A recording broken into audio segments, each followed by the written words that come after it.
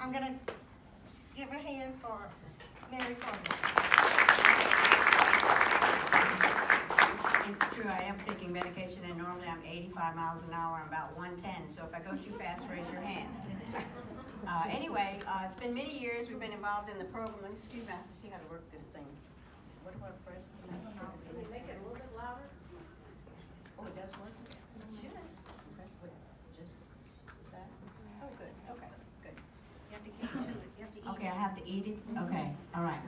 Anyway, right now we have a collaboration between the Wildflower Seed Bank at UL Lafayette. I'm sure many of you have visited the facility, which is fantastic. Louisiana Department of Transportation, the Garden Clubs of Louisiana, Master Gardeners, Native Plant Society members, the pollinator groups, other interested parties, and elected officials. You know, it takes a tremendous team.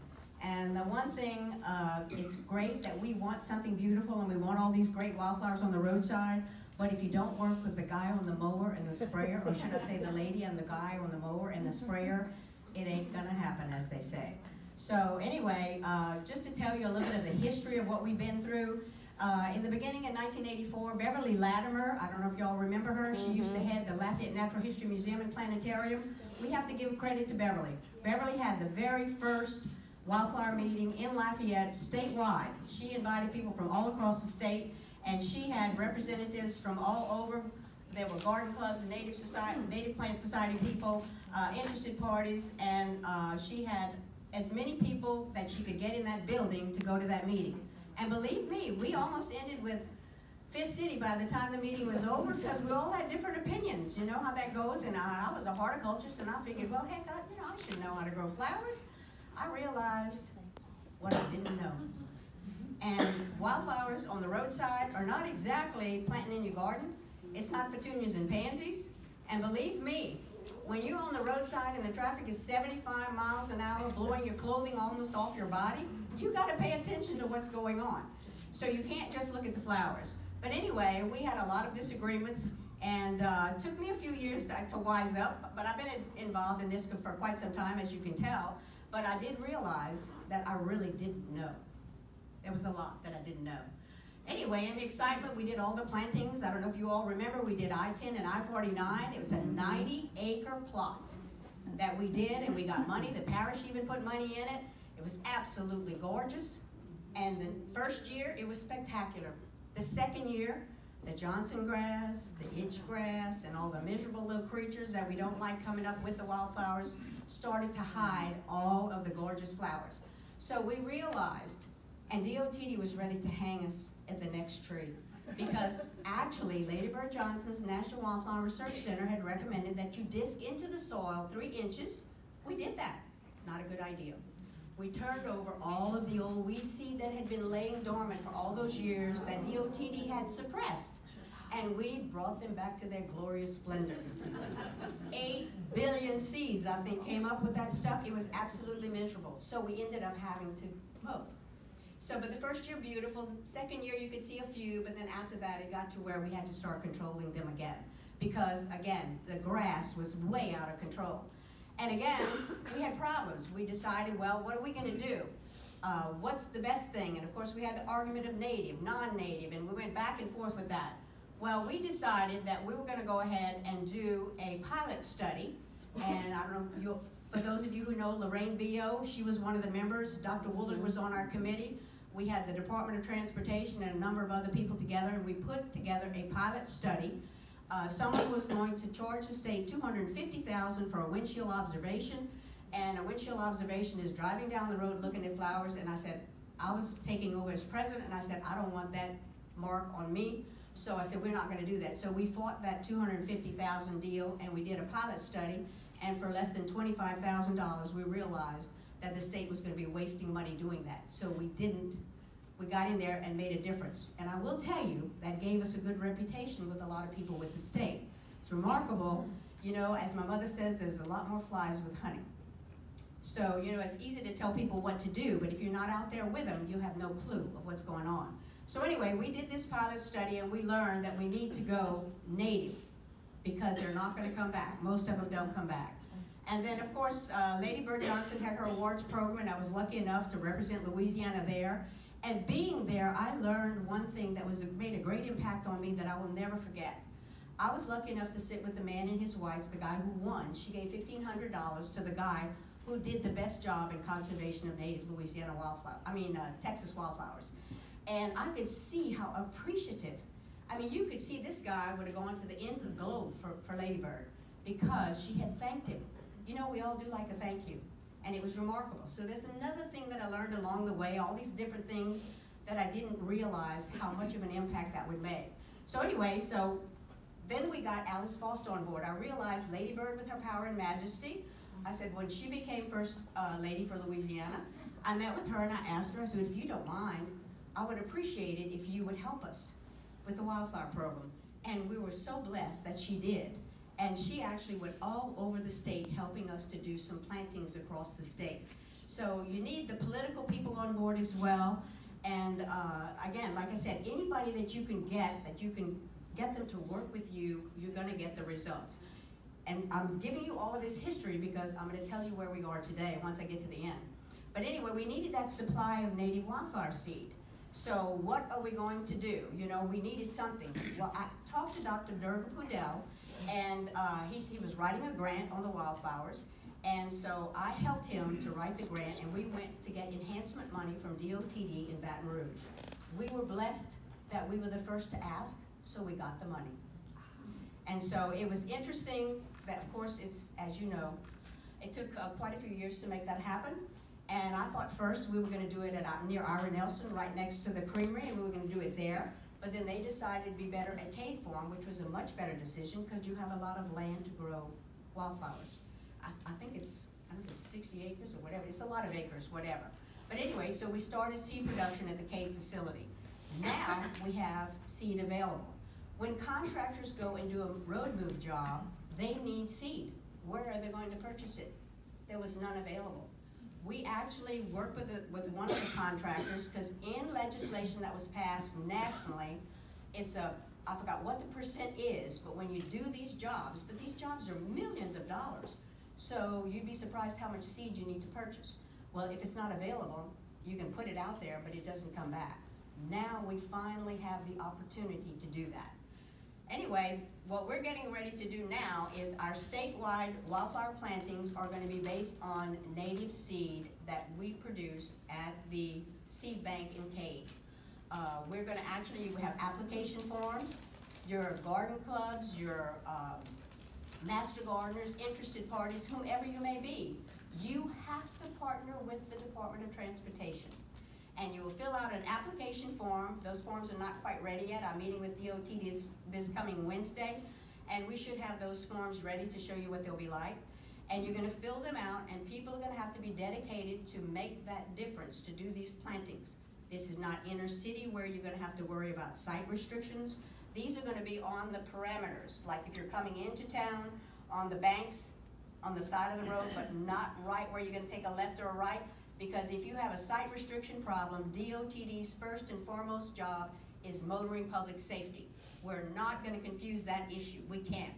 So we have to make sure, because most of the varieties we have right now are very tall. Once we have shorter varieties, we can do inner city plantings because it won't impede the traffic. So anyway, what we're going to do is we're going to start doing it once a year. We'll do plantings. This year we did one in Jennings and we did one in Marksville. And those two plantings will be the first two for this particular project. And we hope to do 5 to 7 to 9, depending on how much seed is produced each year and who applies. I have a committee, a nucleus of people that we're going to make that, you're going to mail them in.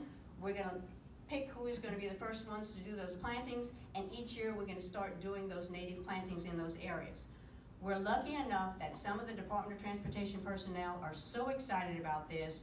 They're trying to get McNeese involved. We're hoping to get other universities, if they do any of the pollinator areas, they will be growing large quantities of coreopsis and things like this.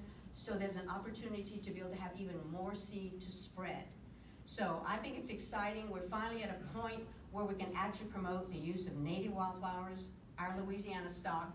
And then once we do that, we will be able to map it out, and you will be able to, we're hoping on your maps when you come through the state, of course, that's not tomorrow. I would venture to say that's 5 to 7 years down the line, that you'll be able to start to see colored areas that it'll tell you, this is Coreopsis tinctoria, this is clasping coneflower, or whatever it may be, showy primrose are in this area.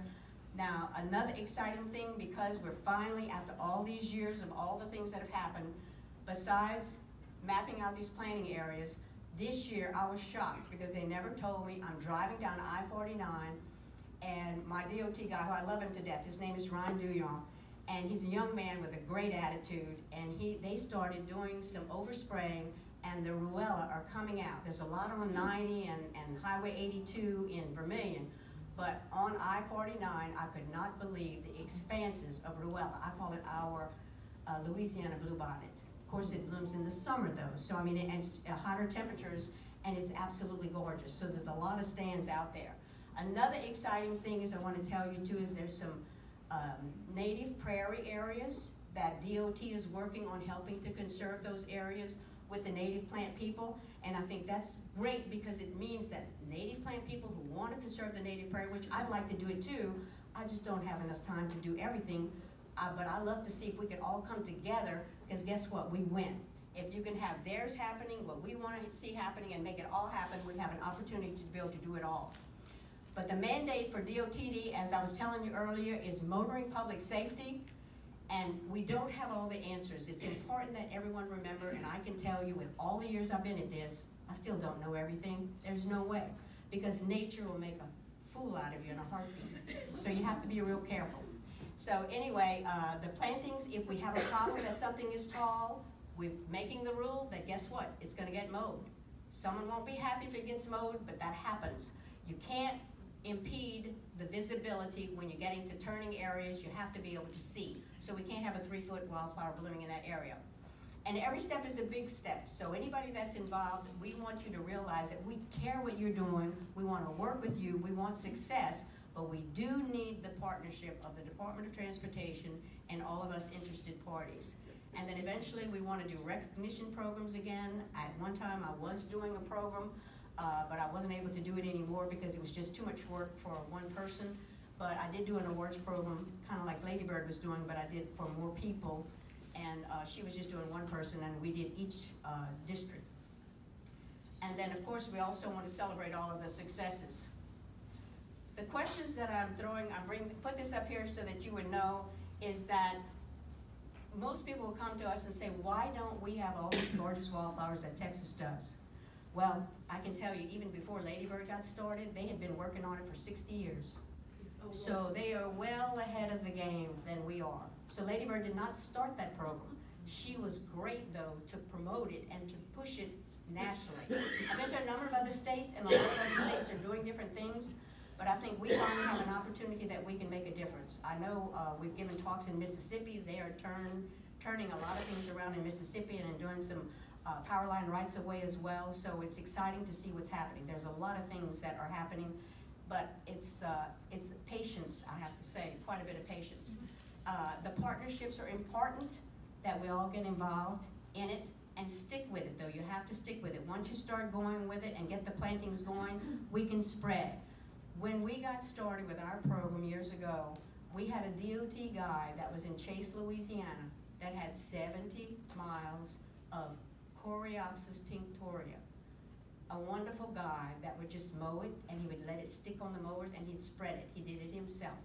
So there are a lot of DOT personnel out there that really do care, and people that'll help us make a difference.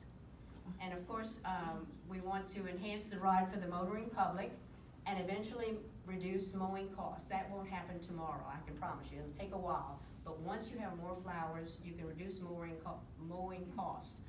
One thing that it was great for Texas, they also had John Thomas with Wild Seed, and he would help to harvest part of the areas in trade. He would give seed back to the state, and he would take some, but he would help to manage some areas. So that helped the state of Texas to be able to make some advancements, and maybe in the future for us, we'll be able to do some manipulation like that. But I will tell you, I've been involved in this a long time, as you can tell, since '84.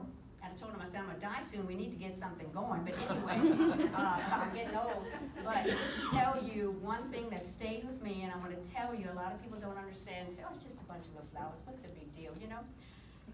I used to do that television program, as I told you, and one time I'm in the nursery. My mother had a nursery at Orchid Gardens, and I'm standing there, and this lady comes up to me. She says, "Excuse me." She said, "Are you Mary Courville?" And I said, "Yes, ma'am, I am." She says, "Excuse me." She said, "Do you mind if I hug you?" And I says, "No, ma'am, I'm fine with that." You know, and I wasn't too sure what was going on. And so she comes and gives me this bear hug, and I looked at her and I said, "Excuse me." I said, "That was great, but I said, can you tell me why?" She says, "Yes." She says, "I'm from the Opelousas area," and she says, "On my way in, when I get to I-10 and I-49, she says, I'm chapped because she says, I'm trying to get my husband off to work and the kids off to school, and I'm aggravated and I have to go to work." And she said, "I hit the wildflowers."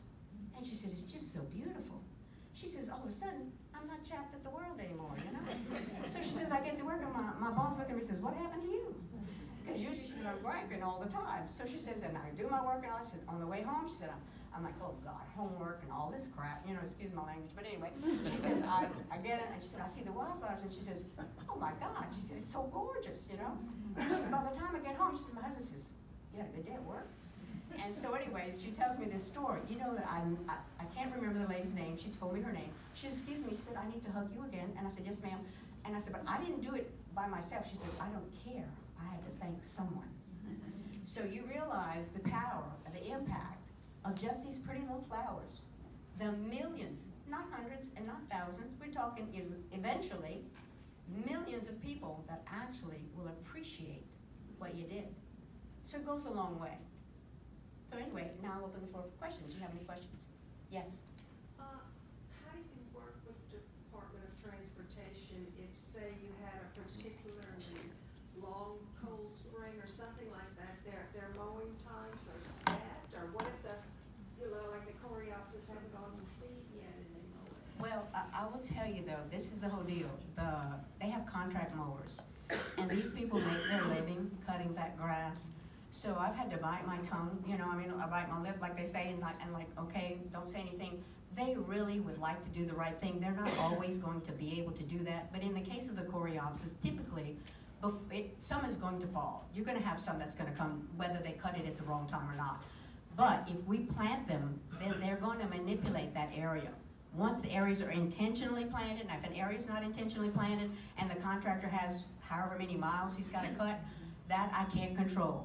Eventually, we're hoping to be able to get the contractors, the mowing contractors on board, but I want to be able to recognize them for what they're doing. And I will tell you, I've had some that have asked to help. We're just not there yet, you know, but it's a great question. Does someone else have a question? Yes. Yeah. Hey, so could you talk a little bit about what species you chose and why you chose them? Well, for lack of any other reason, because we had an abundance of Coreopsis tinctoria and clasping coneflower, those are two that we chose, but they're very tall, and we also had access for seed from the guy from Chase. He had an abundance of seed, and we were able to get that from him as well. I have gone to Cameron, and we collected the seed of the very short, which we're hoping we can use those for some of the inner city plantings, because they only get like 12 inches tall, that beautiful little golden Coreopsis. So we're working with that one to have an abundance of it, but we're not there yet. We just have more of the coneflower and the tinctoria, and it was only because of abundance. It wasn't because we chose it because it was the latest and the greatest, but we do know it will withstand a damp area as well as a dry area, so that is a good plus for that. Yes? When I was in the class for Master Gardeners, we had a meeting out at Cave, and we were given a little package of wildflower seeds. Can individuals purchase those from Cave? Right now, I don't think the university is authorized to sell. You know, I mean, I don't think that's a legal thing. I think they can give some samples, but I don't think that they can sell, and they can't give huge amounts. Right now, with the program, because they've agreed to the program, we're going to be limited on how much we can give. We can give some little packs, but eventually, hopefully, if we're making enough, there's enough area out there that we should be able to have so much seed we wouldn't have to worry about it. But the sale part right now, I think they could sell to a contractor, but not to an individual. You understand what I'm saying? There's some kind of legal deal in there, and I'm not an attorney, so I don't know what the deal is. And you had said that you followed Lady Bird's advice by digging up the dirt, so that's not what you need to do. No. Cardinal sin, don't do it. You know, like I said, best to do some herbicide and get rid of the invasive species and to scarify the soil. Meaning what we did is we got what they call a drill seeder, and all it does is scarifies the soil, and then it has a cultipacker that goes back and puts soil to seed contact. You do not want to till the soil because all that miserable stuff comes up. And then, oh, it's a penance. Any other question? Yes? Do you have a website or newsletter that we can keep up with the science and as it continues to grow, that we can. I would love to have that, but we're not there yet, but that's a great idea. Yes, I would like to have that, to where we'd be able to just go and you'd be able to click on and pick the spot and see, was this planted, or what can I look, what's out there. I think that's a wonderful idea. Hey, Colette, put that on the list. Any other questions? I just have something wonderful. I really remember you. My boyfriend, my husband took me out for the senior prom 50 years ago. Okay. To pick an orchid. Oh, And come on. I guess you made my corsage. I may have. Yeah. I have to make y'all laugh. My husband laughed. My husband's here. He can laugh about it because you see, I was a cheap date because he didn't have to buy me flowers. That's kind of an ugly thing. But anyway, the thing is, but we had all the guys that said they thought they was so cool from Turlings, because we went to Turlings. They thought they were so cool because they had orchid corsages for the girls because mom grew all the orchids, just down the way. So, any other questions? Well, thank you. Okay, thanks.